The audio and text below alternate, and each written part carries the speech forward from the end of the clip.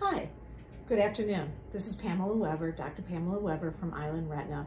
And today on our Island Retina review, I wanted to talk a little bit about a new drug we have for the treatment of neovascular age-related macular degeneration.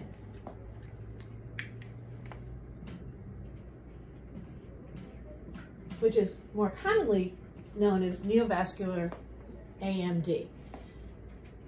Now this represents a more advanced form of dry macular degeneration. So everybody starts with dry, and then 15% of the patients will move on to wet. And wet, or neovascular AMD, is when abnormal blood vessels start to grow under the retina, and they leak and they ooze and they make the retina swell. And that causes a decrease in vision. And sometimes it can be very pronounced and happen very quickly. The good news is we have a new drug to treat this disease. And the new drug is called Beovu.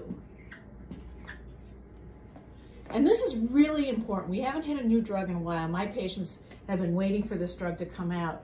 And when do we use this drug? Well, certainly if you have been recently diagnosed or newly diagnosed with neovascular AMD, you may want to talk to your retina specialist about starting this drug.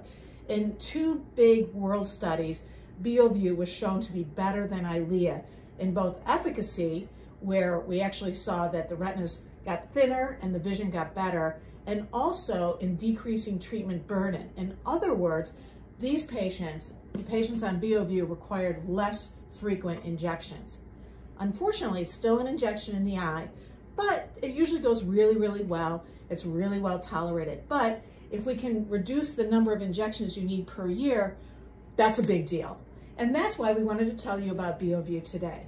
So in summary, we have this new drug. If you have new disease, you can go on it. If you have old disease, you can go on it.